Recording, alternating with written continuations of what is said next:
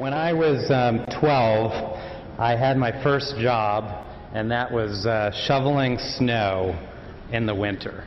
And shoveling snow does not pay well, and it also hurts your back. So I thought there must be a better way to make a living. So I taught myself to program computers. And then I was one of the youngest guys ever to work at Microsoft in 1991, which was a really exciting place to be. So from there I went on, I started a few companies.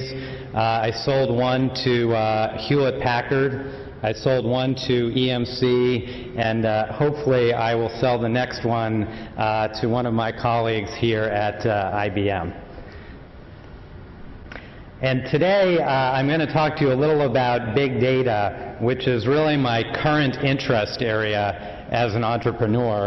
And I think it's one of the most exciting spaces for high-tech people to spend time in and to invest in.